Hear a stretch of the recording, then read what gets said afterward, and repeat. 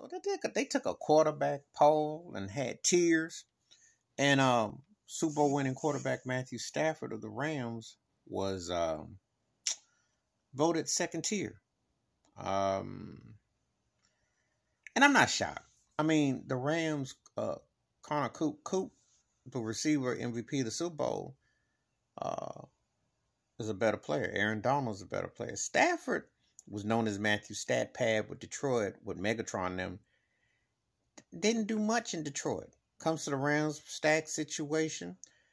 And he's always been kind of like one of those guys, let's wait and see before you anoint and you say this. And he had a great postseason, but he also is known for throwing picks. He threw that should have been a lollipop interception against the 49ers, but got fortunate.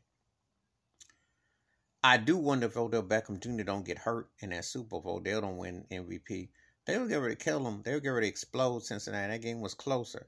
So these things are always subjective, but how do you win a Super Bowl and you're considered a really good quarterback, but you're still second tier after winning? That the guy who you beat is considered better than you. And I do think Joe Burrow is a better quarterback than Matthew Stafford. I just, I remember sports columnists, and I watch the Odd Couple, Rob Parker, and he always called him Matthew Statpad. And that's kind of how I look at him, because I don't know.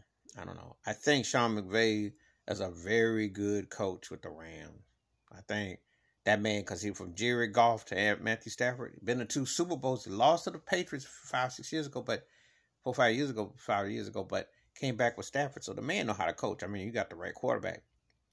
Just like I think Kyle Shanahan with the 49ers, they're going to put Trey Lance in, replacing Jimmy Garoppolo. But my point is, when you know how to coach and you know how to make, do those things, no matter who's behind center, you can win. So, but do you look at Matthew Stafford as first tier or second tier? I'm in the second tier club with him. I just don't quite think he belonged with the elite.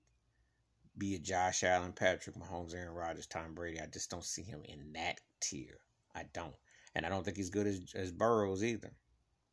And, it'd be interesting to see where he comes back, what he does. I mean, I'm one of the kind of people that if you gave Lamar Jackson that Rams situation, he could win. Because that's the only thing he don't really have on the offensive side. But anyway, give me your thoughts and your takes about Matthew Stafford being considered second-tier quarterback despite winning the Super Bowl. Please hit like, subscribe, book of thoughts or comments, and I do respond. Thank you. Wash your hands, keep your mind clear, watch out for another. And it is always interesting when we get into these tiers about these players. I'm out.